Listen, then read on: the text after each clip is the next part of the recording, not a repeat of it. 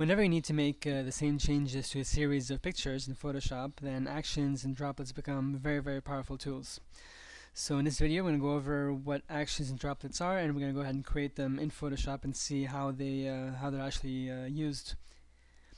So to begin, actions are pre-recorded scripts that execute a series of commands in Photoshop. So the best way to understand this is by giving an example. So if you have a folder of images and you want to convert all of them to black and white, then you simply create an action, and then you can play back that action, and all the images are automatically converted to black and white. A droplet, on the other hand, extends the functionality of actions. A droplet is essentially an executable file that you create from an action, and you can place it on your desktop or anywhere else on your hard drive. And then when you want to batch process your images, you simply take your folder of images or your image, and you drag and drop them onto the executable, and Photoshop will do the rest. And the really cool thing about droplets is that you don't even need Photoshop to be open. You can just simply have Photoshop closed, drag your images, and Photoshop, the droplet will go ahead and do everything for you automatically. So I have an image here in Photoshop. I'm going to start by clicking Ctrl J, duplicate the layer. Next, we're going to go into our Actions palette, and if it's not open, you can simply go to Window and Actions, or press the Alt F9 shortcut key. Next, we're going to click on the Create a New Action icon, and we'll name this Batch Icon. And click OK, or Record rather. Okay, so now the action is recording. We're going to switch to our Layers palette. And in this case, I'm going to decrease the image size. So I'm going to go into image size, and I'm going to type in 800 for the width. Click OK. And Photoshop has finished reducing the image. So this is essentially the only action that we want to take. And next, I'm going to click File, Save for Web and Devices, and we'll save this onto our desktop. Perfect. And then we'll go ahead and close. No. And last step, we'll go back to our Actions palette and we'll click on Stop Recording. And if you have a look here, the actual steps of the action that we were just recorded. So we started off with a brand new action. First thing was we did image size, and you can see the steps that Photoshop took. Then we exported it, and we finally saved and closed it.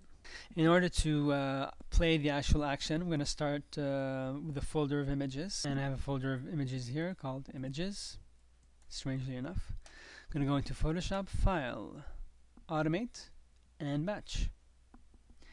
And here we have a series of parameters that we can modify.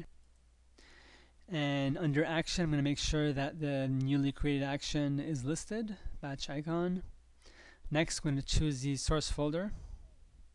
And we're going to go into our desktop and choose Images. And we're going to choose the Save Destination folder. In this case, it'll be on the desktop. And we'll click OK. Oops. There we go. Perfect. And now Photoshop is going to go ahead and play the action and apply it to each individual image in the folder that we specified.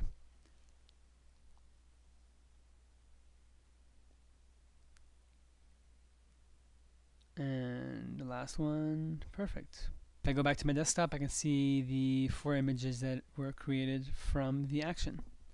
And their dimensions are 800 by 642, perfect. So let's say you have Photoshop closed and you wanted to go ahead and repeat this process and batch process a series of images. And well, instead of going into Photoshop and going through that dialog box, automate, etc., you can simply just use your droplet. So to create a droplet, we're going to click on File, Automate, and create droplet. And we're going to choose where we're going to save it as, or where we're going to save it to rather. We're going to click on Desktop. Next, we're going to make sure that the batch icon, that action that we created earlier, is selected. Okay, and we'll click OK. Perfect. If we minimize, you'll see the droplet that was created, which is right here. And once again, if we wanted to create or run the action rather, I'll just click and drag the images onto the droplet.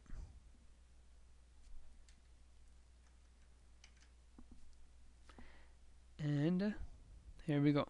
Photoshop is running the commands onto the 4 images. And that's how you use actions and droplets in Photoshop CS5. Hope you enjoyed this tutorial.